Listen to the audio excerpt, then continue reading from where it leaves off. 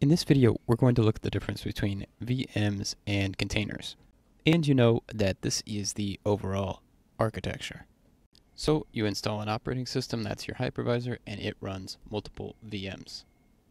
But you pay a performance premium here because you have one kernel here, another one here, and another one here, giving you 3 separate kernels.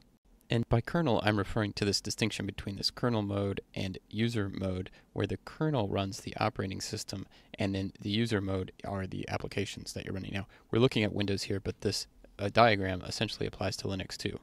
And here, you can see that with the Linux kernel. Now, once we start talking about containers, things change. First of all, we reduce the kernel down to 1. And you can see that here. And here you could load different operating systems. You could have Windows here and Linux here. But with containers, you always have the same host, the same kernel, and you always boot into the same OS. You just have a bunch of processes on the host. Now specifically, those processes run inside a container. So what is a container? The container actually holds cgroups, namespaces, and UFS or union capable file systems. Most of the time, a container actually seems like and acts like a particular operating system. And that would be a Linux operating system, although there is some variation. A namespace provides isolation, and it limits what you can see and then what you can use, whereas a cgroup will limit how much you can use. Take a look at these two definitions. Cgroups provide metering and limiting, as well as access control. Namespaces, again, provide processes with their own view of the system. So there's a separate namespace for PIDs, so the process identifiers for net, mount, UTS, IPC. And this is important. Each process is in one namespace of each type. So in the case of PIDs, those processes can only see processes in the same PID namespace. So take a look at this example. We have a resource, CPU, and a node, which is a group of processes. Here we're looking at batch, but it could be real-time or it could be memory. And then you have your namespaces and the processes inside those namespaces. So notice that Hadoop's 109 and 88 PIDs have no ability to see Bitcoin's 52. They are isolated through namespaces. And notice that their access to resources, in this case CPU, but it could also be memory or others, is being limited by, controlled by, cgroups.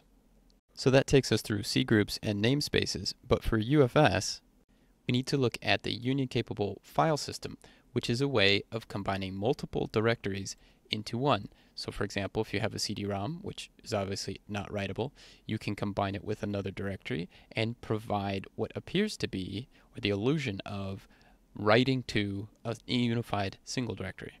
Now, this is related to a container, and in the world of Docker it looks like this with our kernel, cgroups, namespaces, and then we have something called an image, which really provides the operating system as the kernel sort of sees it.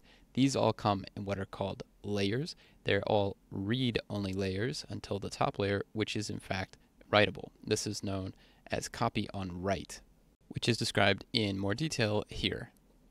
Now, because we're not emulating anymore in the container world, you get what's called a lighter environment that can in fact run more hosts than this environment would be able to do. And by hosts, I'm really talking about containers because of the image we just saw a few seconds ago.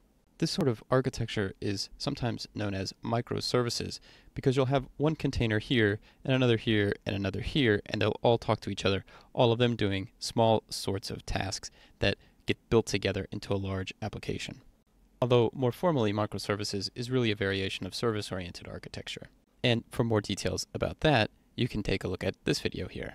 Later, when we look at Kubernetes, you'll see that there's a concept called a pod, and having looked at this video, you'll know that a pod is actually a Kubernetes managed container with its cgroups, its namespaces, and UFS.